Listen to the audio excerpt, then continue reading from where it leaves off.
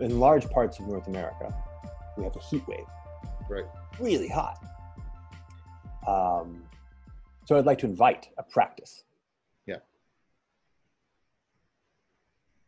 Yeah, this is good. So go outside, get hot. Yeah.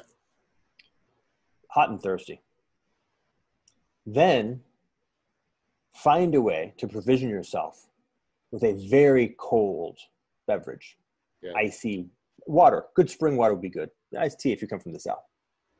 And then drink it. Yeah. Yeah. Okay. Then be conscious of three things. Okay? The first two are not in any particular order. One is to recognize that you did it. Yeah. You fucking pulled it off. Yeah. You needed a cold drink and you got a cold drink.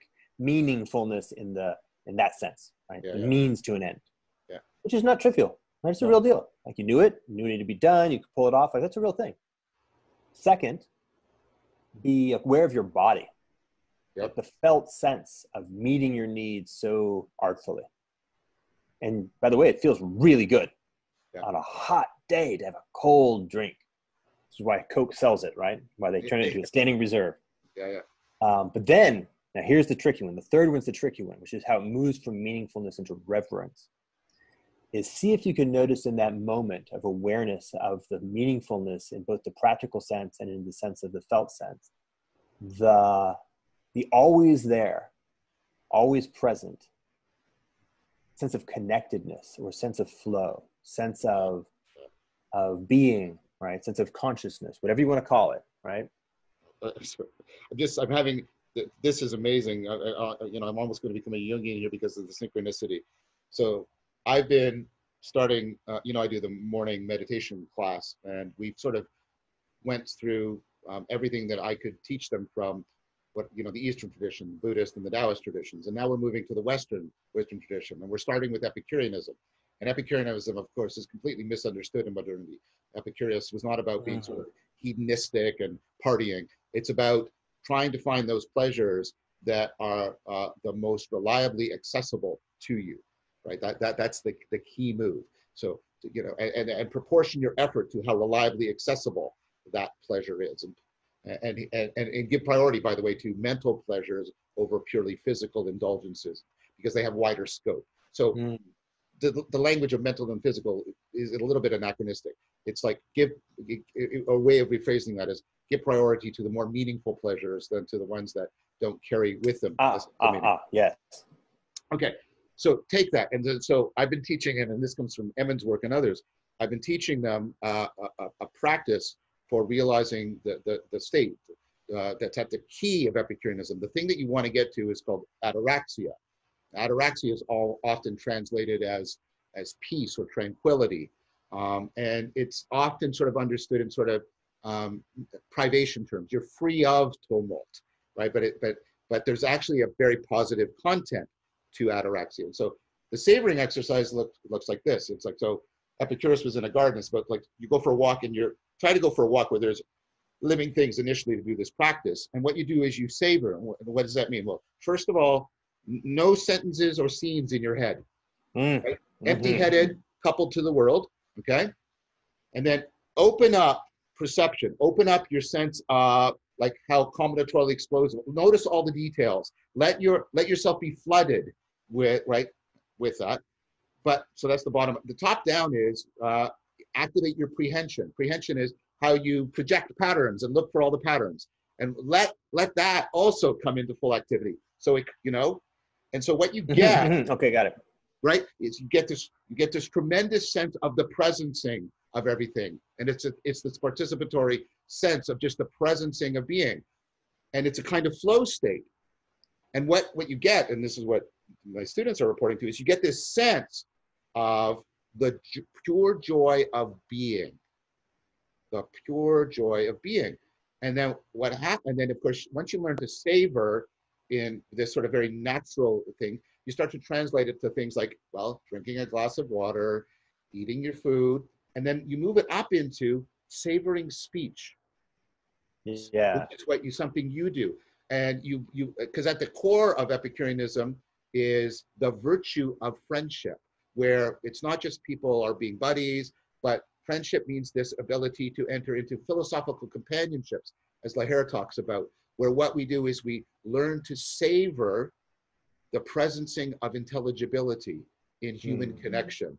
And that is always easily accessible for us. And it is a pure kind of, right, celebration of just the joy of human being. And that almost always brings with it, as you indicated, that sense of connectedness and flow. It brings with it a deep sense of reverence. There's a sense of reverence that emerges from that. Because the world, like, the world seems, you know, you get all these symptomatic patterns, and because you pick up on all the texture gradients and the emotional tones and the tempo of the intelligibility. You know, Russin's book, Bearing Witness to Epiphany, that there's a magical musicality to our intelligibility. Everything is patterning in a way that music is just the tip of this whole iceberg of the way in which things can be experienced as a flowing intelligibility. And so just consonant with what you were talking about, I've been teaching them this Epicurean practice, and it's very profound for, as you said, I like the way you put it, for even in the most banal thing. All I'm doing is going for a walk in my neighborhood, or all I'm doing is drinking some water, or all I'm doing is talking with somebody, right? But I can, if I put myself in the right virtuous stance, I will recover this joy of being that is properly, I think one of the things it affords is a sense of reverence.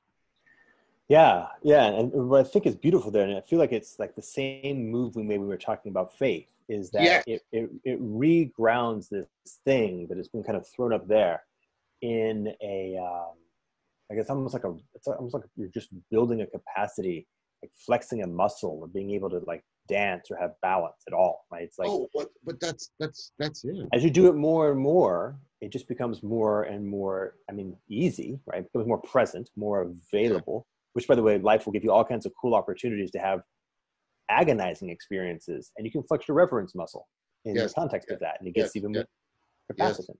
And then the point, like the kind of the nail on this thing is to say, and like this is simultaneously, it's not weird why this would be the case, simultaneously, or I guess trimultaneously, this will give you the felt sense, all the felt sense, like joy of life. It's a good thing. Like, it'd be nice to have that all the time. Yes. It gives you the felt sense of joy of life.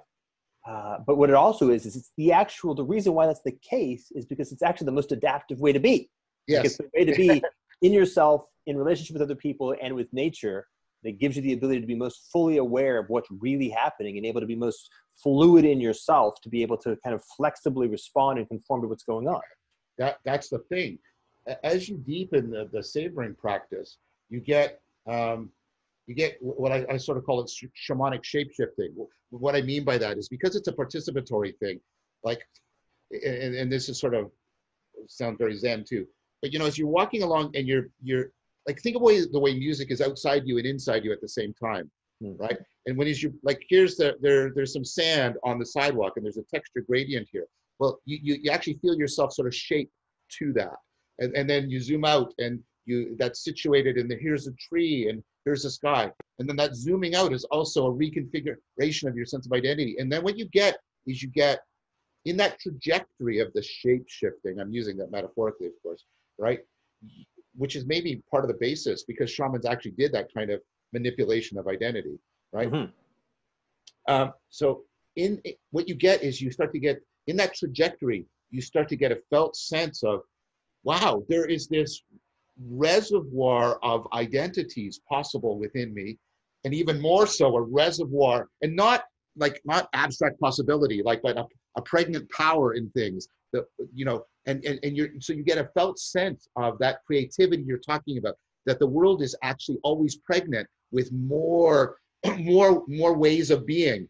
And I have something smaller, but in correspondence, I have more ways of being that are also available to me, because I evolved to adapt. I've evolved to adapt to fit to this world. Does that make sense what I'm talking about here? Yeah, absolutely. I was trying to be there, like actually be in that place. Noticing, for example, that it gives rise to a really nice, like a real profound sense of care and carefulness. Yes. Yeah. But also at the same time, like there's also a sense of like potency. Like Yes. Yes. it's the place Yeah. from which creativity is sourced, which is great, right? You like your creativity and your carefulness to be very closely linked. So you're not accidentally inventing things that are too dangerous, for example. Yeah.